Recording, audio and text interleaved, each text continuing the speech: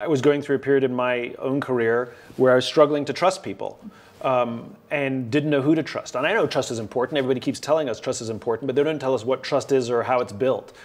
Simultaneously, I just happened to be spending time with folks in uniform, with folks in the military, and I kept meeting these people who would willingly risk their lives to save the lives of people they didn't even like.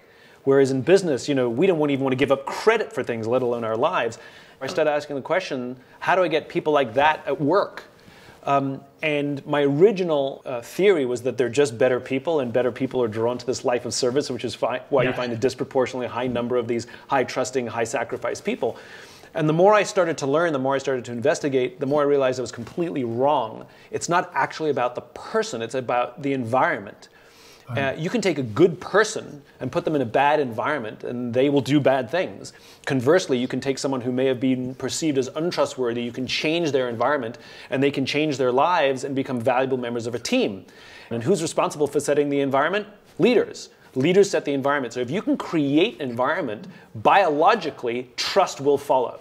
Yeah. Trust for me is a tricky one when we put it on the wall as value, because we can't instruct people to trust. And values have to be things we do. I like when values are written as verbs. It's not innovate. You can't walk into someone's office and say, please innovate. But you can say, think of the problem differently. Honesty. Yeah. You can't put honesty on the wall. It's tell the truth. And trust is one of those weird ones, because trust is a result. You can't tell people, trust me. It doesn't really work that way. In fact, the least trustworthy people are the ones who tell you that they're the most trustworthy. Right. What generates trust is when we actively work to make others feel safe.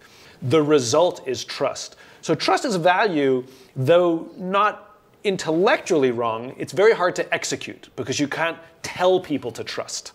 It's not an instruction. And I'm a great believer that, as I said, the best values are often written as actions, as verbs, because you can tell people you can do them, you can hold people accountable to them, and you can even measure them and build incentive structures around them.